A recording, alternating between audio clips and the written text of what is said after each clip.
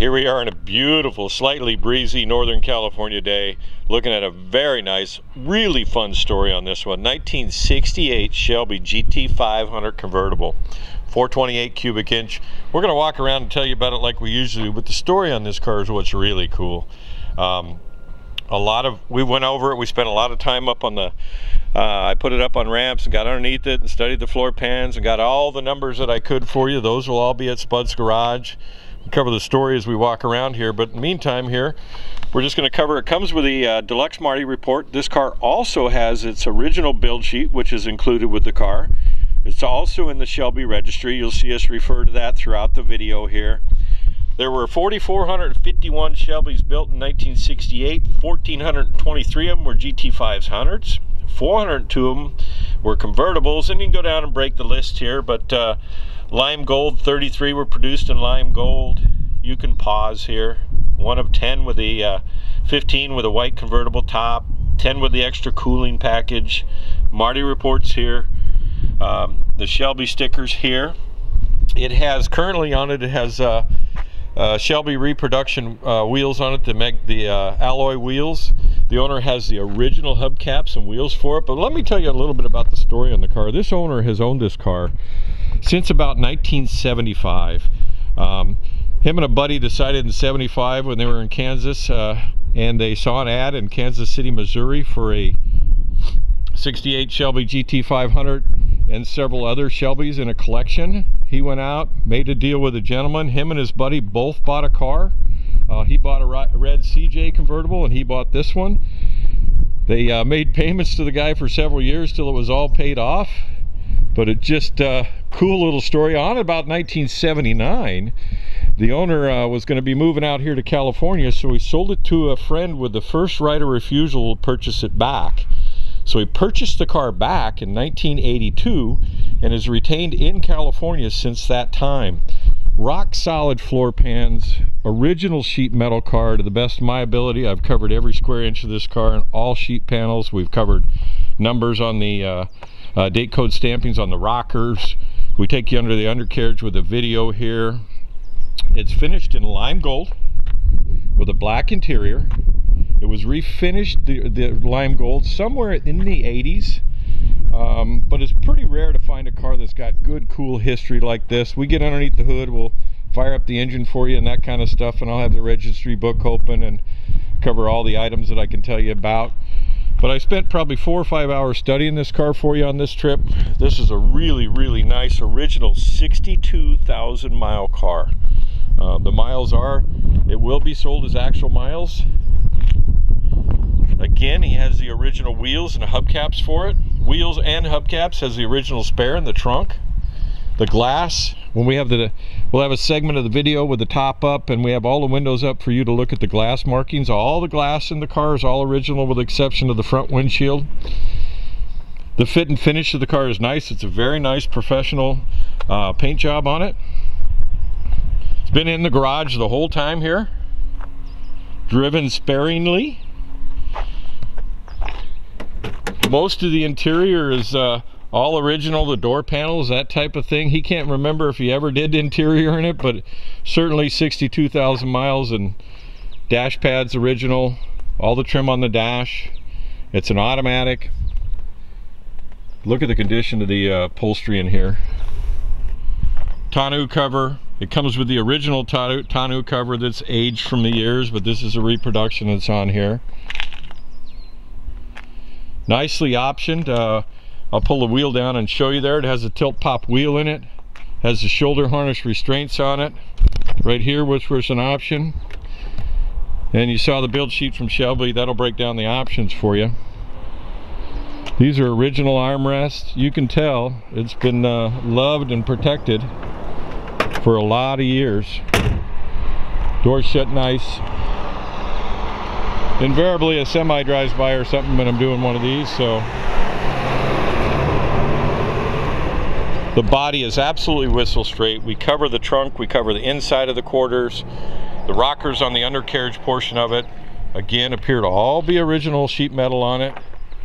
It comes with the original bezels. He put replacements on here, but you can see what the chrome was like before. That'll be a segment of the video. So it's just been nicely well maintained over the years, running wise. Runs beautifully. I'll actually take it down the road and turn it around. Really classic lime gold color. One of 33 produced in this color, or I can't remember what the number was. I'll go back and look. It has the tilt and pop wheel that we talked about. I went ahead and pulled it down here. See it pop up when I open the door. You have the key in your hand? Yeah. I'm going to want to fire it up here and go over the gauges with them. You can take that out of there. Show board so I don't end up... We're going to fire it up here for you. We'll fire it up in the engine portion segment 2. Oh, your tilt wheel's got to be down. I've got to shut the door for that to happen. It'd be nice for me to do that. Steering wheel's got a fail-safe on it from the factory. So when that tilt wheel's up, it won't start. If the door's open, the tilt wheel's up, or the pop wheel. And it has a tilt wheel function on it. So tilt away steering wheel. 62,075 actual miles on it. Fuel gauge works. All the gauges work with the exception of the clock, which is not unusual. It has the original Philco radio in it. Works. Gauges work up in the dash here. The seat belts are actually date coded. We'll have pictures of those at Spud's Garage.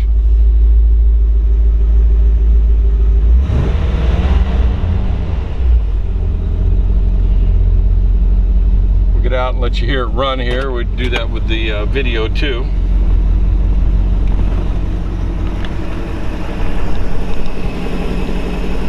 Over the engine compartment video. Really nice car, great story, same old. All right, we'll get you underneath the hood here and cover it for you. We'll actually do a little fire up for you too, that type of thing. Underneath the hood, all factory in its style and presentation. This car, as we talked about during the walk around, has a really neat ownership history. This particular owner, dating back to 75. Original buck tags here on the fender. I'm going to cover some really fun stuff here because we went through all the numbers on the engine. We're going to have photos of the cast date on the block, and it matches up and coincides with the history and the Shelby registry. Here's the original Shelby tag. You'll see original spot welds on the core support here, that type of thing. Factory power steering, factory power disc brakes on the front. Still has the Thermactor smog system on it. Holley 4-barrel. We took photos of that. We'll have it at spudsgarage.com. It's a 428 cubic inch 4-barrel V8. I think they're rated right around 360 horsepower. We'll get the specs at Spud's Garage, but if you're looking for one of these cars, you probably know. If they're new to you, this is a good, honest car dating way back. Anyway, I wanted to share the history with you. The date code on the block actually co-aligns with the history known in the Shelby registry here. For some reason the wind decided to blow right now, but we'll get it right. But here on the page, they actually on 5/23 of 69, it went in for turn signals weren't working, that type of thing, and it had some engine problems, but they did an engine block. It was overheating, rings and bearings at the dealer, so they replaced the block. The date code on this engine matches this Shelby history, so it is a factory installed block here. This owner's owned it a long time. At one time, he can't remember. He believes he did a valve job on it with all new stainless valves, that kind of thing, but he doesn't have a receipt file and doesn't remember clearly. But over the years, he's maintained it well. 62,000 actual miles on it. Overall level of detail is very nice. We talked about the walk around. The car was repainted in the 80s, and it's very nice and limited miles. Went through the date codes on, took pictures of those. We'll have them Spud's Garage, believed to be all original sheet metal. And I know I'm going to repeat myself as we go out throughout here. Original style exhaust, C6 select to shift automatic in it, Ford 9-inch rear differential. We're going to fire it up here for you. And kind of starts right up.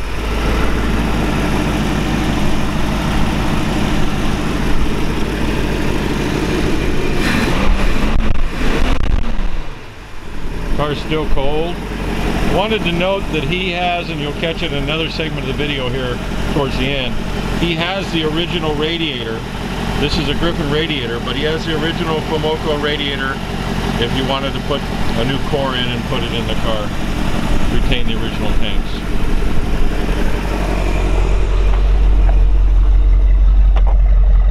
Rev it up a little bit, Tom.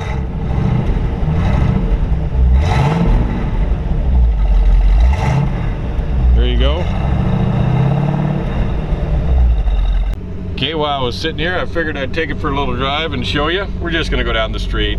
We know this car runs and drives fine. It runs flawlessly. We haven't even had a chance for it to, it's just now starting to warm up.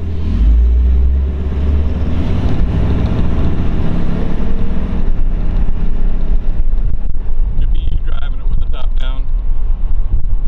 Make sure you hang on to the end of the video. Flip the UE, I'll take you back.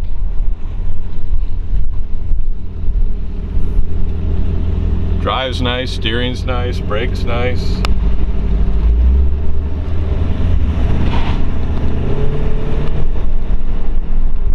There you go. Alright, we'll give you the video of the top up here, since most of the photo shoot and walk around was done with the top down. We want to share the car that way. All the glass has the original car light markings on it. Wind wing, the windshield's been replaced at one time.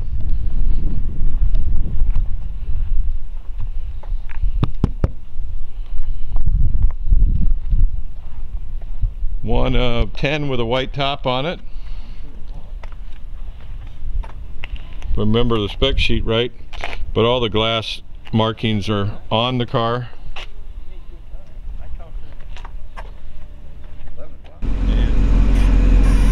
Power top.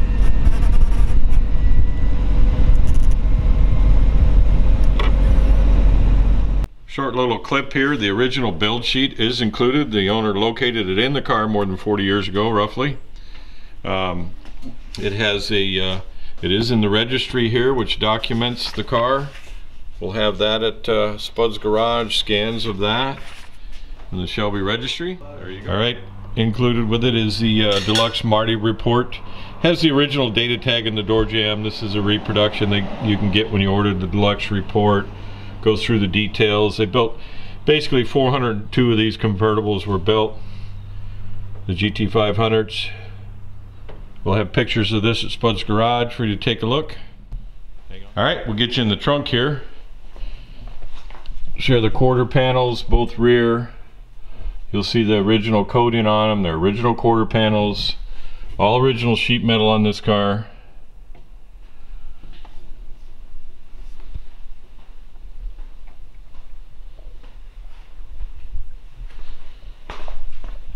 Spare, the jack is in here. Tonneau cover, the original tonneau cover's included. It's aged and the original bag. In here is the foam pads for the tonneau cover when you have the top down. So give you a peek in here. See all the original spot welds along there. On the wheelhouses, I don't think I can get in here, but down in the well there.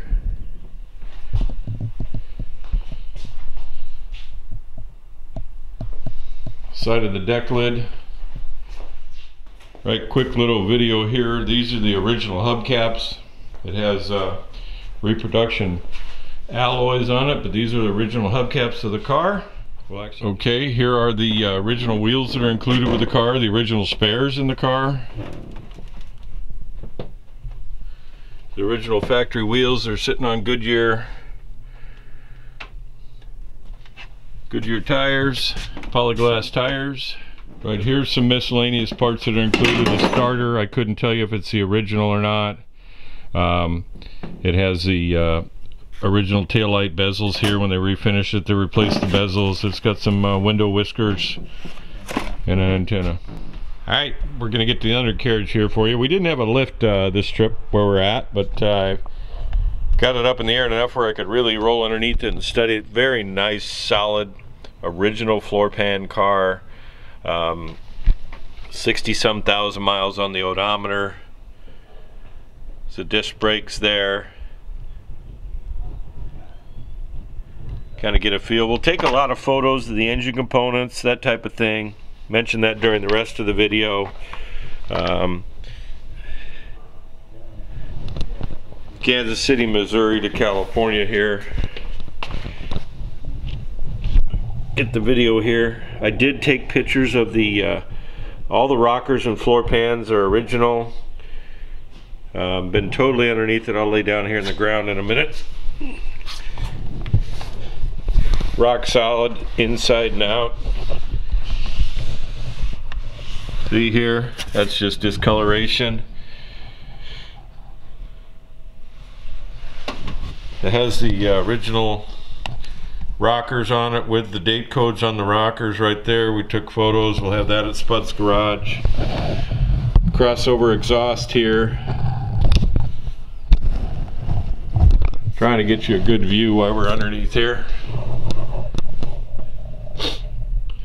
9-inch rear differential, and we'll have it all decoded at Spud's Garage, but you'll see this nice original unrestored floor pans. Studied it well. All panels appear original. We'll go around to the other side. These are reproduction Shelby wheels on the front. I mean, all the way around.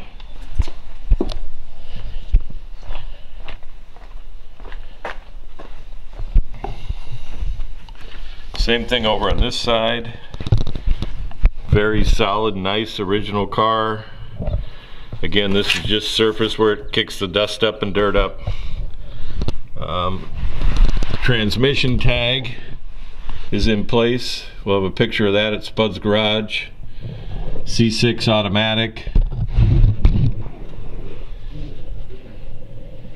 You'll see all original floor pans, and again, rockers here. And we did take a picture of the date code on the rockers too. There you go. We'll get to the back and cover that for you. Alright, we got the back of the car up. Wanted to share the undercarriage on the tail here.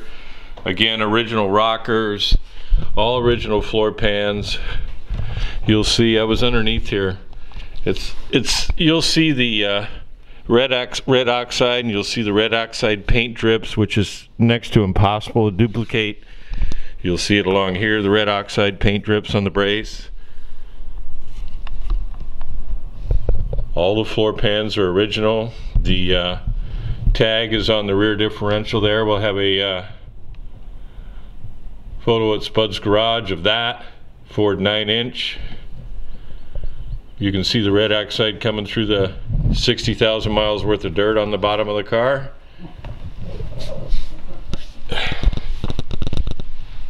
Honest, rock solid. Check the rear frame horns on the back here on both sides. They're very nice. Again, solid.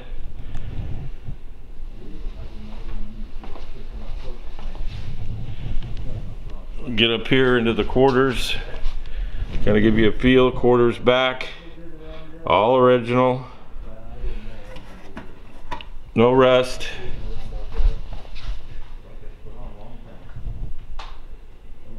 Original style exhaust. Again, original floor pans. You can see a hint of the red oxide over on the side over there. Again, it has the paint drips on it, or the red oxide drips. Anyway.